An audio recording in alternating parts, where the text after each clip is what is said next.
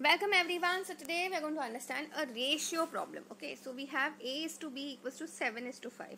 B is to C is also equals to 7 is to 5. Then what is A is to C? Now in this kind of a scenario, please understand, do not make the mistake of writing this also as 7 is to 5. No, that would be absolutely incorrect. Please understand, when you have ratio, especially connecting ratios.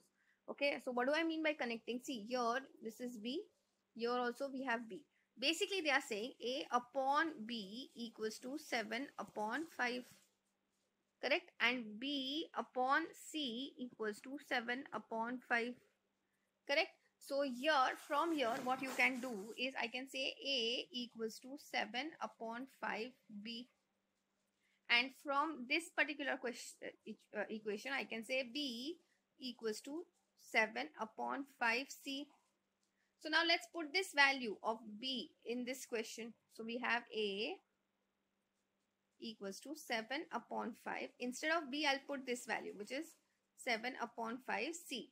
So value of A equals to 49 upon 25C. Now we want A is to C. Basically, you're dividing both sides by C, or A is to C is nothing but A upon C, which is 49 upon 25. So here the answer will be 49 is to 25.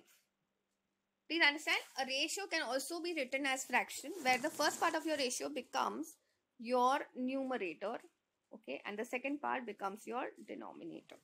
I hope this is very clear to everyone. That's it for today. I will see you in the next video.